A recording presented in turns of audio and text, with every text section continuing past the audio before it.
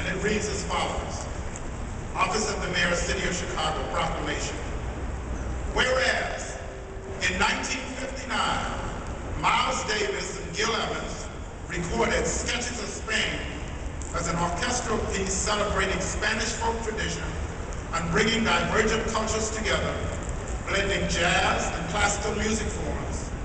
And whereas, composer and arranger Robert Irving III and trumpeter Wallace Roney, longtime mentees of Miles Davis and Gil Evans, have brought together Chicago's finest classical and jazz musicians, Brazilian musicians Dede Sampaio and Felipe Braga, and Corinne Hack of Pakistani and Chilean descent, into the multicultural sonic portrait orchestra, exemplifying peaceful coexistence and creative cooperation in honoring the legacy of their mentors with the creation and performance of Sketches of Brazil.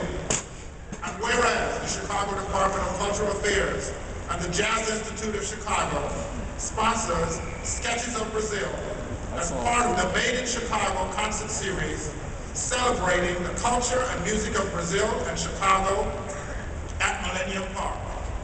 And whereas Brazilian composer Hector Villa-Lobos will be remembered during the performance on the 50th anniversary of his passing in 1959.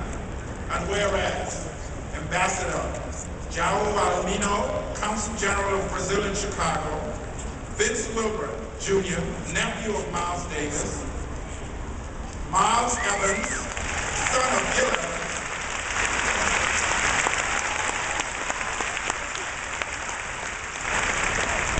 and Brazilian painter Antonio, whose artwork helped to inspire the creation of Sketches of Brazil, have all come to take part in this historic musical performance.